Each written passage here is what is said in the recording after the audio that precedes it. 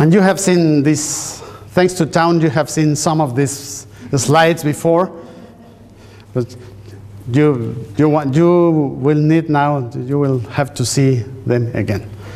But there are several important patterns that we can detect, and it's something that is very easily done for any of the countries that you are working on and you are living on, to survey how the rate of publications is increasing on time and, or it is not. Here we have the total number of publications generated by year. So, of course, it's an ascending trend. But also we can obtain data relevant for the knowledge of biodiversity. For example, this is the number of publications in which species for Mexico are described by the year. And here is the cumulative curve saying what's the rate of the appearance of new species in the literature. And what you can see is that we have also several peaks in which the species of birds of Mexico have been described. See, the Systema Naturae, see the work of Melin. This is Mocinho.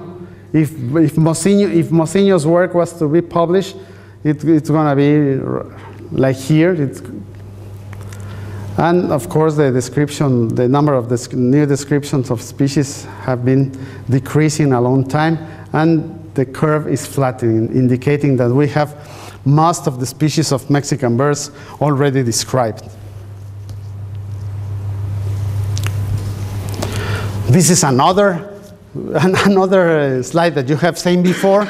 That is, what's the importance of the contribution of the locals into the bibliography of Mexican bird diversity. And it is a very, very important pattern that is reflecting what I just told you about how the exploration of the birds of Mexico have been performed. As you see, I divided this set of all the references in two categories. One that is no MEX, that means that not a single Mexican or resident of Mexico is involved in the publication, and MEX if in the publication is done by any Mexican researcher or Mexican-based foreign researcher. And this is the trend. What you can see is, for years and yet the largest number of publications was produced by the foreign researchers until the very last years, starting in the 70s, the late 1970s and early 1980s, in which the highest number of publications is produced by Mexican researchers. What is good?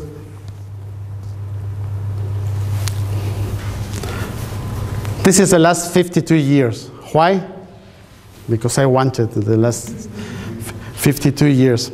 And it is very important that this pattern reflects what the scientific world in these days is needing. We are in need of having the information we are producing published and available to everybody. So when the research groups in Mexico started to be more mature, the publications increased a lot. So this is the ugliest ornithologist in Mexico, so I'll change. You'll see this is the percentage.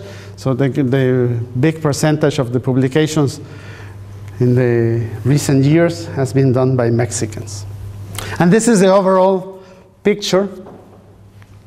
From 1825, that is the first reference that I have in the database until 2012. The overall pattern is 72% of the publications has been done solely by foreigners, and only 28% of the publications involve local science in ornithology. Does it sound familiar for you?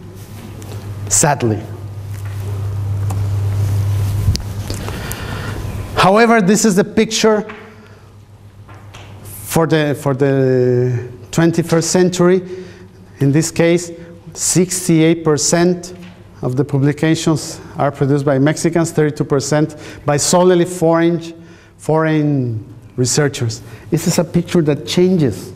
See, it is reflecting the maturation of the research groups locally. That is why here we have sad Mexicans and happy gringos and Australians. Here we have happy, my God, happy Mexicans and sad gringos.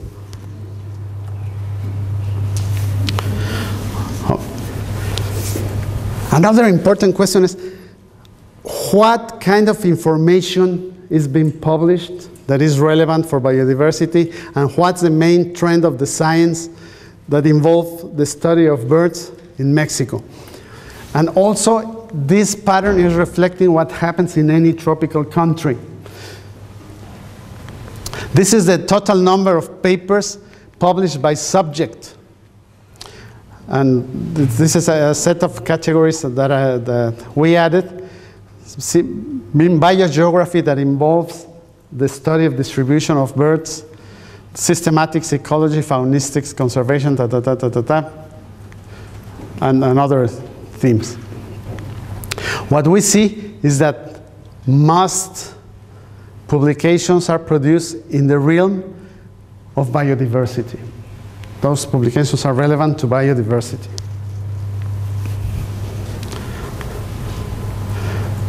In this graph, what we see is how the subjects, the number of papers published by the general subject have been changed a long time, only to see if there are some areas of research that are on fashion, or some are out of fashion in some areas. For example, in conservation, it's very messy, right? You don't see anything. Well, you're checking your Facebook, so you don't care. But here is conservation, really increase. Here we have systematics, and increase the gray line.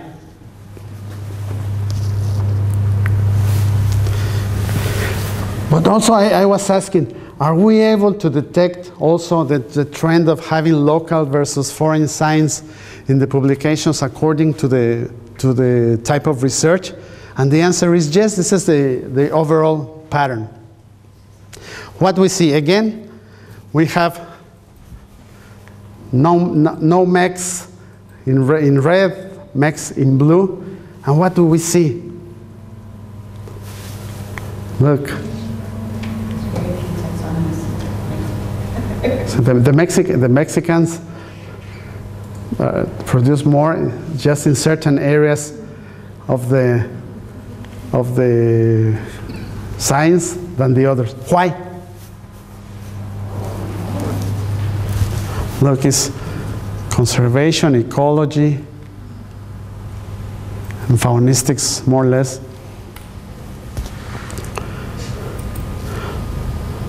Please notice that these are areas of research that include the field work.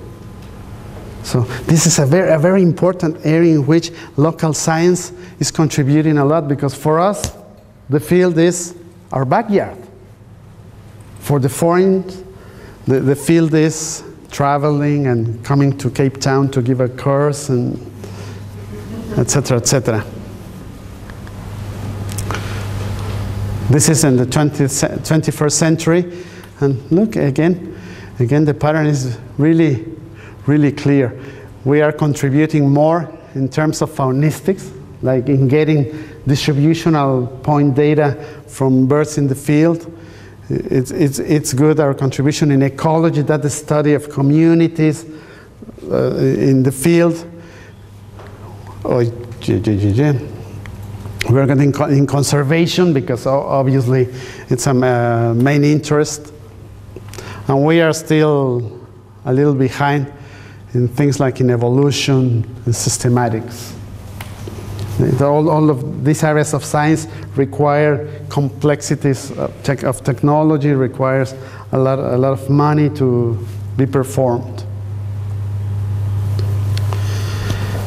Just because I had nothing to do, I said, okay, what's the most important tax I mentioned in the database. Because most of the contributions are in the realms of ecology, conservation, faunistics, most of the papers deal with faunal list overall. Hummingbirds are preferred, ducks, sparrows, and the species more mentioned is Falco peregrinus. What does this indicate? I don't know.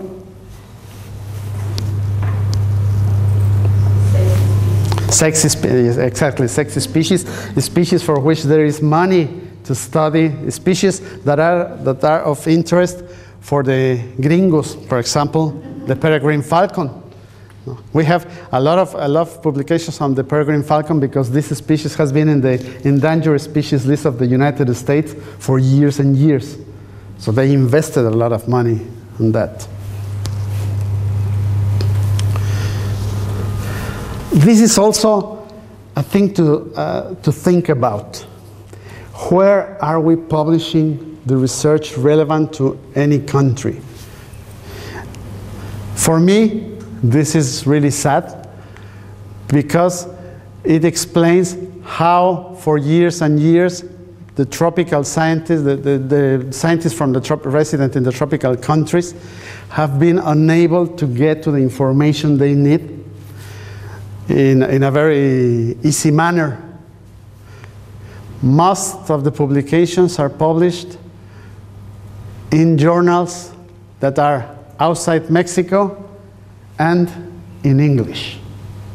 I have nothing against English, but I wish to wake up one day in a world in which I can speak here in Spanish, and the gringos has to publish in Spanish, and it's very difficult. You that speak English are comfortable. But for us that have no English as our first language, always we have to change, we have to publish into English, so it becomes difficult. I am not complaining, it's just a pattern. The journals with a ¿qué es esto? Una flecha, arrow, with an arrow are Mexican journals. 1, 2, 3, 4, 5, 6 are deceased. Diseased or deceased? Deceased. Bueno, they had a disease and now they are dead. Okay.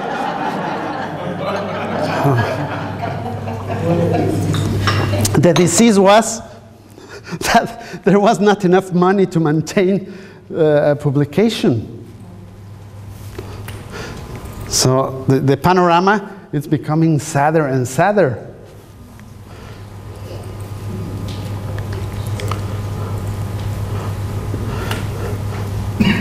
Look, but this is the 21st century. We have again with an arrow the Mexican journals, and of course this is improving. So what we are seeing here is that we are getting into the world of science, of publishing science, a little late, but with strength. Is there a pattern of where are we developing most of the research? Also, because I have nothing to do research, which region of Mexico was the most explored? Of course, Mexico as a country, as the area of the study area of the papers is predominant, but we have also the total number of publications and the number of publications during the 20th century until 2012. And what you see is that there are, as usual, in all the countries that we live in, certain patterns of interest on the research on biodiversity, in this case of birds. We have Sonora, Baja California, the northernmost states as the most studied regions in Mexico. Why? Because of the closeness to the university, the gringo universities. Well, this is a general survey of the collection of the publications. Now I want to point out that when you browse at the collections, the publications that were produced, many of those have produced biological collections. So a great amount of the information, of the basic information that is depicted in the publications could be found in form of biological collections. The biological collections, you've heard that all the week, they contain biological material that has been accumulated through several centuries. The specimens that are in the biological collections, they provide information that is verifiable about many aspects of the taxa reference, identification, age, sex, geography, and other information. And this is the primary information that we have for the studies of systematics, biogeography, conservation, and biodiversity.